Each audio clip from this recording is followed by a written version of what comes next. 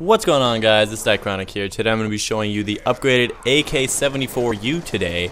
It is one of the better weapons on the wall. The AK74u, when upgraded, is called the AK74FU2, a joke made in words and text, and lol, it's really funny, but it's actually a really good gun. Has a good amount of ammo, 40 plus 280, really good for a wall gun, and average for a gun amount, but the increased amount of clip size from 20 to 40 is the really biggest impact that it has from being upgraded, and it's a really powerful gun. It's one of the better wall guns. Personally, still the STG is better because of its ammo and a little bit more damage, but the AK, if you can just keep grabbing stuff off the wall, it is one of my favorite guns, and it works real well.